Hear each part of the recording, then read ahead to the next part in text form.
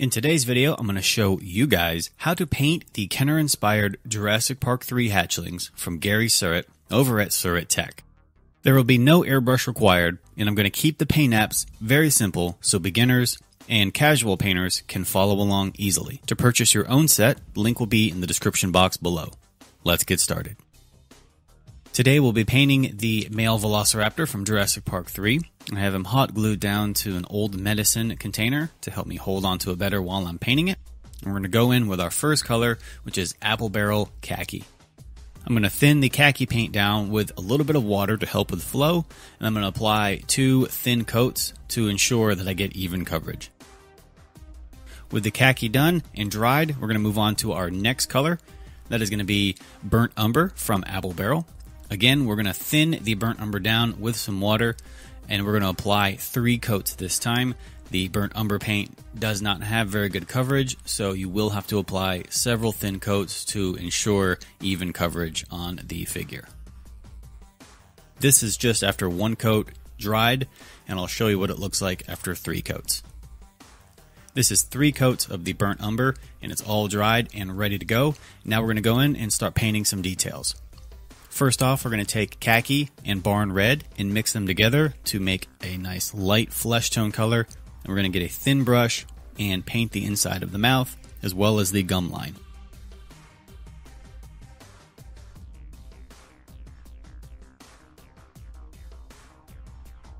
We're going to jump back in again with khaki one more time with a thin brush, and we're going to go in and paint triangles on the top part of the head.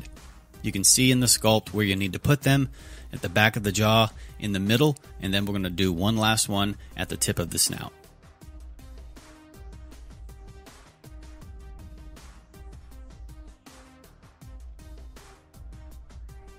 Now we're going to go in with Candy Apple Red and apply a dry brushing on the crests on top of the head as well as the back part of the figure. We're also going to hit the hands and the feet with a very light dry brushing of red. Now we're going to go in with black, and we're going to start painting some of the black details on here, like the claws, the eyeball, and the quills on top of the head. You'll also want to take the black and create a black outline on the sides of the figure, starting at the back part of the eyeball, and paint them all the way down to the tip of the tail. We're going to put our white stripes over this black later on.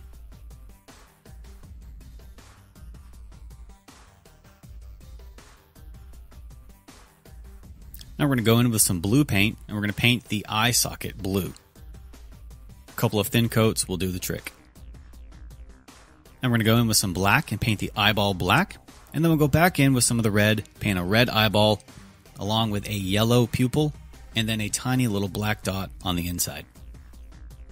Now we're going to grab a lighter sky color blue, and we're going to go in with a fine tip brush and very carefully add little tiny accent dots all along the darker blue section around the eyeball. It's going to give the impression that there are tiny little scales around the eye. Now we're going to go in with antique white, and we're going to start picking out some of the white details. You're going to want to add little tiny white dots along some of the quills, being very random with them. And then you're going to want to take the white and start building up these stripes on the sides of the Raptor, using sort of a dotting motion to dot your stripes in, trying to stay inside the black lines that we painted earlier. You'll also carry that antique white down into the mouth, taking your fine tip brush and just very gently touching the very tips of each of the teeth inside the mouth. Now you want to take your burnt umber that you used at the beginning, and you want to paint upside down triangles on the lower jaw. You can see the stripe pattern on the top part of the head, where it needs to line up and where you need to put your upside down burnt umber triangles.